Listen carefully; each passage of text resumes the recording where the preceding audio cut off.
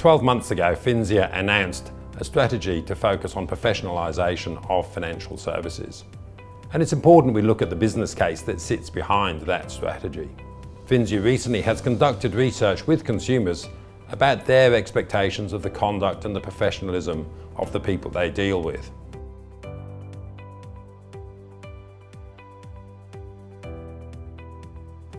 I think it's interesting to reflect that consumers have a very high level of trust in terms of the organisations and financial services ability to manage their accounts, to make sure the payment goes through. So the process of financial services is actually working very well for consumers.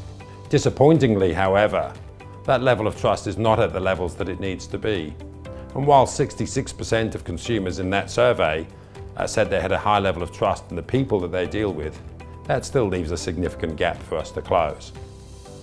And that's an important part of our professionalisation strategy. That number does need to be higher. It does need to better reflect confidence that people will always see the financial institutions and the people who represent those acting in their best interests.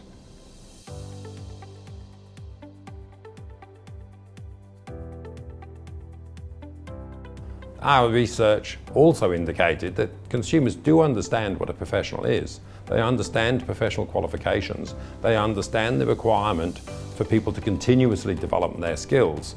And they also understand that professionals need to be held to account for a code of conduct by a professional institute.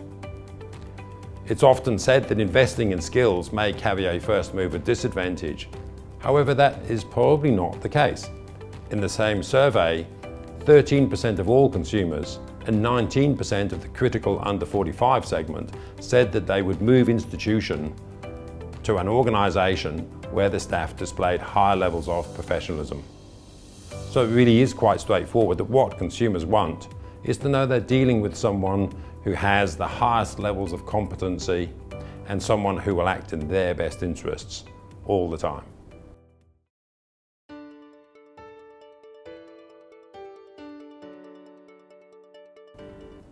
Since the GFC, there has been a huge focus on raising financial capital requirements of the industry. However, what there hasn't been the same focus on, which is just as important, is in fact investing in human capital.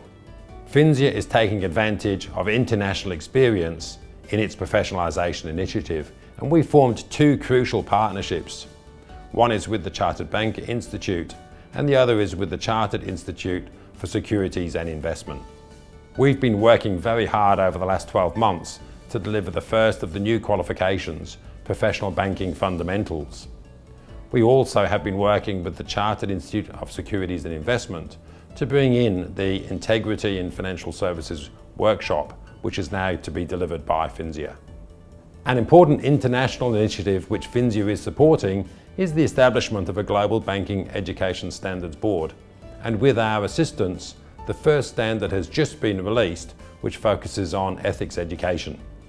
Whilst there are various industry codes of conduct, FINSIA is advocating for the establishment of a code of conduct to apply to individuals across financial services. We believe this should be industry-led via a council, and we've been working hard with organisations right across the industry to further this objective.